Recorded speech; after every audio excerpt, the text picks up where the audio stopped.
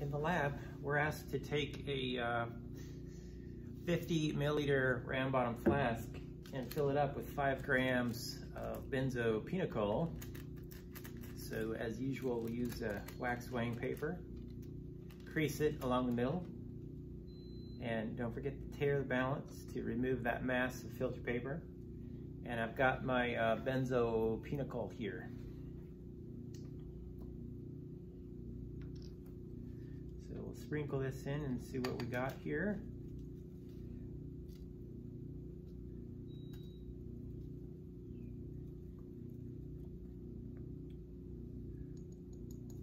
Now, as I mentioned in the introductory video, you're not going to have 5 grams. We're going to use this mass and scale the appropriate amount of glacial acetic acid used in this procedure. So let me show you what mass we are using for benzopinacol.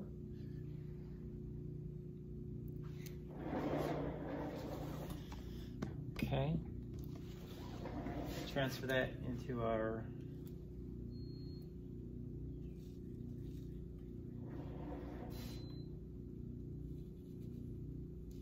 our 50 milliliter round bottom flask guy here. Okay.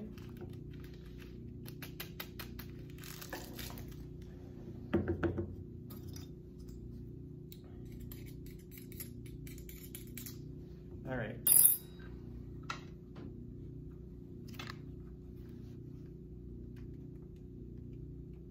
And for the acetic acid, we'll need to scale it down, right?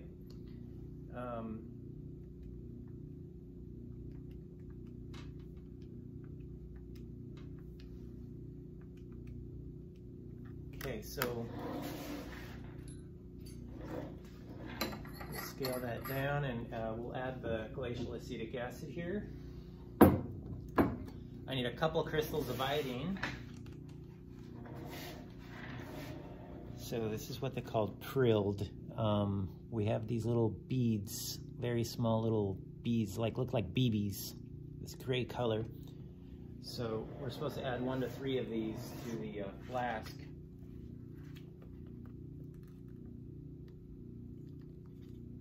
And I'll add 3. I've got 3 on the spatula, okay? So put those in there.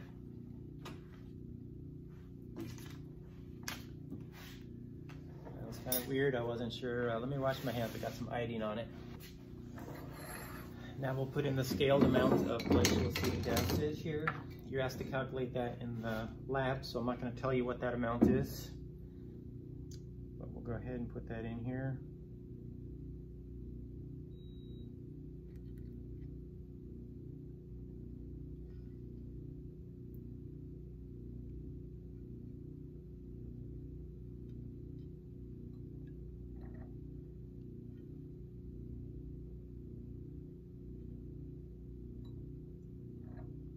Now, as far as safety information goes, glacial acetic acid is extremely,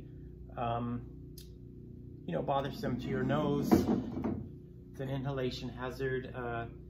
It's much more stronger than vinegar, okay? So again, this is just the reaction solvent. It doesn't matter too much.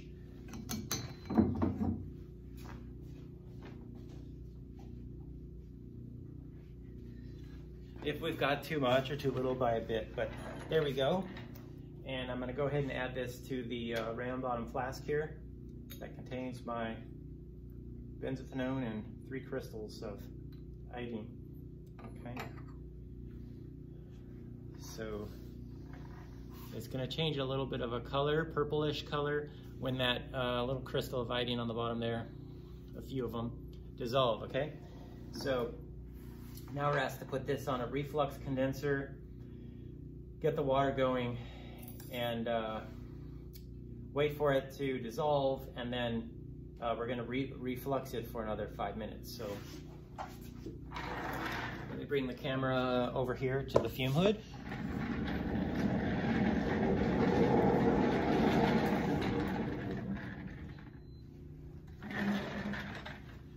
I already heated this hot plate up very hot, so we can get this going very quickly here. So here's my reflux condenser. and it's filled with water because I've already used it. So water goes in the bottom, comes out the top, and it's going to cool any vapors that come up there, okay? I forget what the boiling point of acetic acid is. I think I remember something like 130-ish or so. So we'll put this in contact with the hot plate there. We'll get the water recirculating. Fortunately, it's right here in the fume hood. And you can see the color developing there quite nicely as the iodine, dissolves.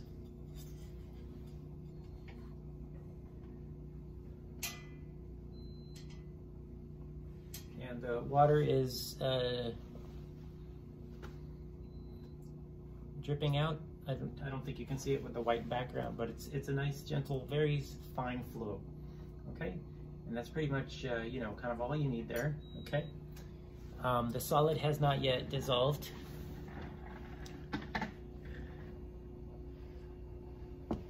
Bring this up close to the reaction here so you can take a look at it. So again, the iodine is just a catalyst. This nice color you're observing here has nothing to do really with the reaction.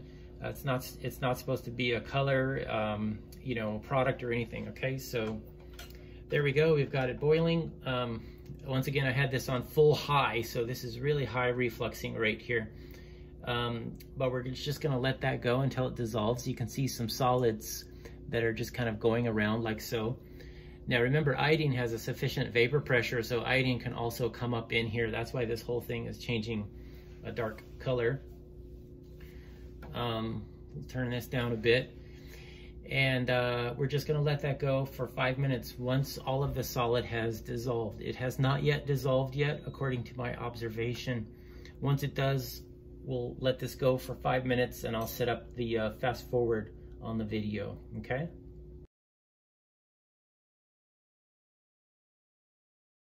Okay, all of the solid has dissolved, so I'm going to start the time now.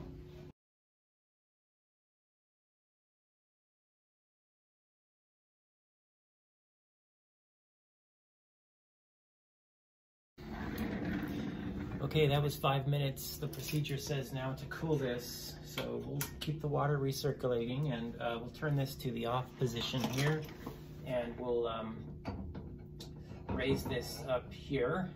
That's the nice thing about having a clamp on the bottom, not the top, but the bottom, so you can very quickly and easily raise the reaction off the heating source.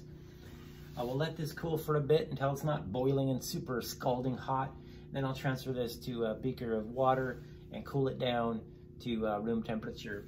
The procedure says your product should precipitate out as a red paste. I put way too much iodine in there, I think, but it's fine. It'll hopefully still work.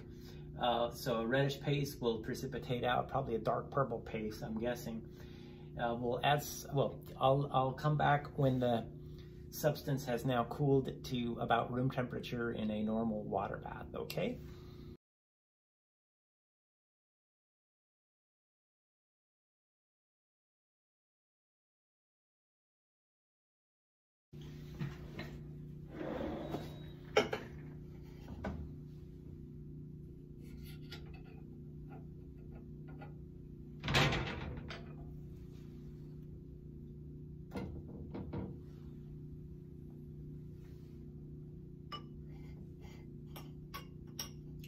So that's just a water bath, and we'll let that continue cooling to room temperature.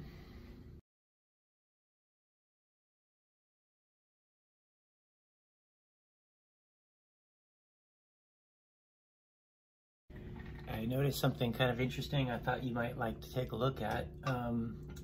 As this guy is precipitating out, I'm not sure if you can see this, but you know how like if you leave something moldy in your refrigerator and you get those spots appearing that look kind of like gross looking? That's how these crystals are forming. There's little spots that are emanating out as fuzzy little balls and expanding throughout the flask. It's still cooling down, and we'll still let this keep on cooling down, and we'll bring you back. Don't worry, fast forward to when it's ready.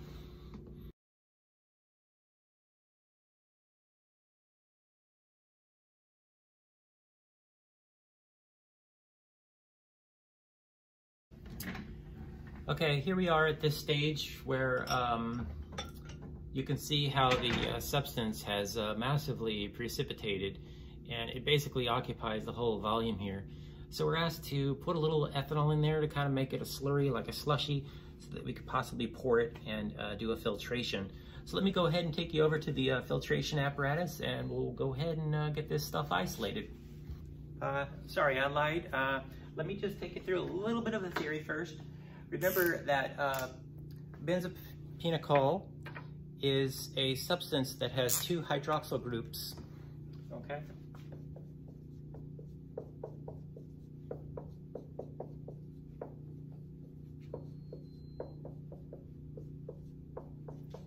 Because of the nature of the two hydroxyl groups, this can perform hydrogen bond accepting and hydrogen bond donating to acetic acid, which has an OH bond, so it can perform hydrogen bonding to this guy here. So OH, right? The birds of a feather flock together, like dissolves like. You would expect acetic acid to solubilize this guy here, which is the starting material, extremely well. Now when this reacts,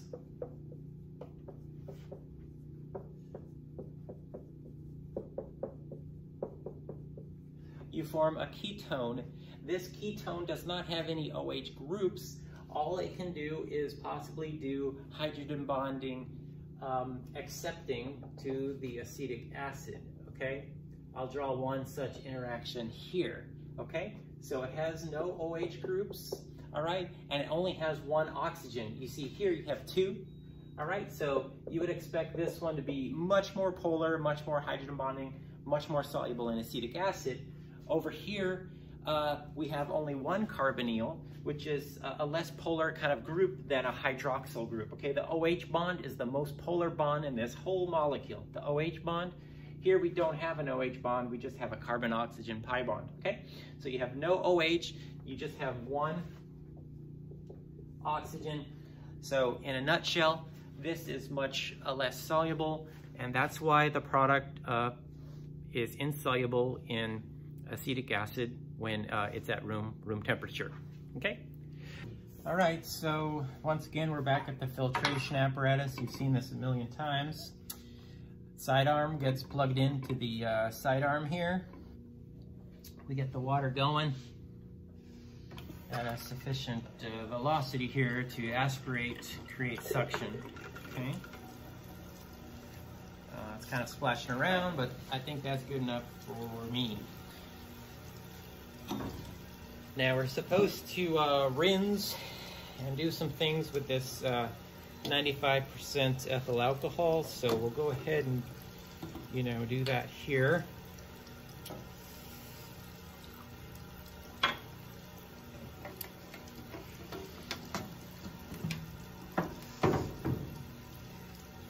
It's supposed to be 95%, so I'm gonna just stick some water in there, okay, to make it 95%. So we want to add just a bit of, so this is like 3 milliliters. I'll add 3 milliliters of ethanol into that flask to try to loosen the solid. I'll use a glass stirring rod to just kind of make it a slushy. I don't even think I needed to do that. So it's kind of loosened up in there, okay? Now we've got our qualitative 7 centimeter filter papers, okay? And we'll just wet the filter paper a little bit with our ethanol solution. And I feel it very strongly being pulled down onto the holes of the Buchner funnel, okay? So now we'll go ahead and I think I need a little bit more ethanol. I'll add 2 more milliliters of ethanol to this flask. Okay, and now it's kind of more of a slushy there, okay? And in one fell swoop here, I'll just pour it on, okay? I will continue rinsing the flask to transfer all of the material to my filtration set up here, okay? So that's a second wash.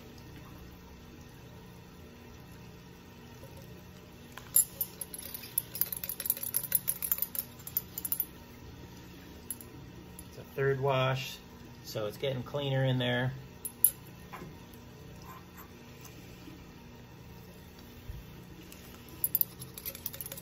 And we'll do that one last time. There is some bit there, but that's actually on the outside of the flask, and I'm not worried about trying to get 100% yield here. Now, when I look at the substance here, it's largely devoid of color, but I'm gonna go ahead and just rinse the sides here and rinse the top here with a few more squirts of ethanol. So I'll rinse this stirring rod, and I'll let the ethanol kind of explore the whole surface here of my crystals, okay?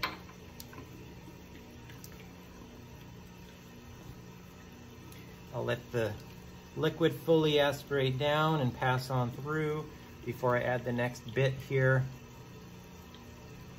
Okay. This is not a recrystallization. I'm just washing the crude substance of any possible iodine or anything that's soluble in aqueous ethanol. The main thing I want to get rid of is acetic acid. Acetic acid has a boiling point of 131 or 130, I think it is. It has a very high boiling point, but ethanol boils at 78, if I remember correctly. So it's much easier for ethanol to evaporate and dry, okay? So we'll go ahead and let this sit on the water aspirator here for about 10 minutes to air dry. I'll transfer this to a watch glass, and hopefully this very same day in the afternoon, it'll be dry enough for us to weigh, analyze, get a yield, get a melting point. All right?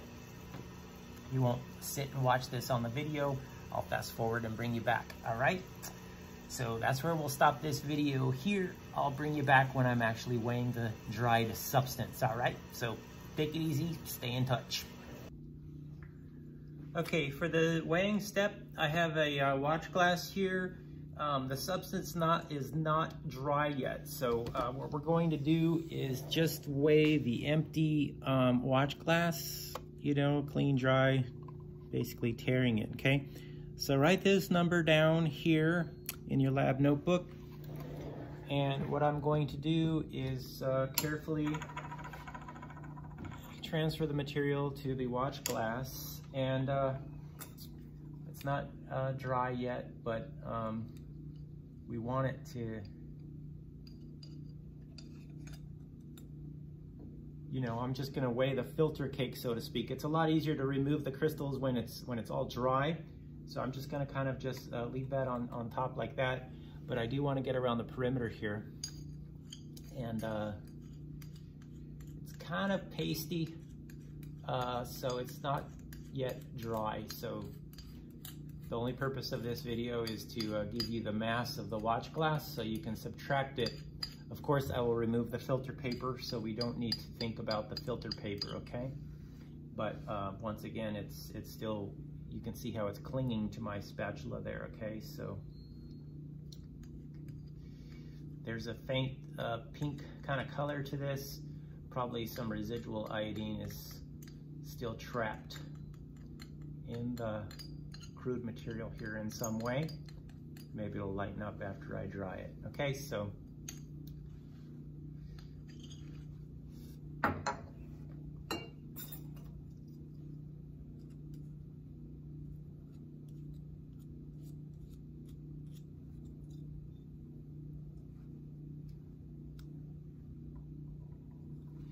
once again, 2 hours or tomorrow, we'll get the dry weight, all right?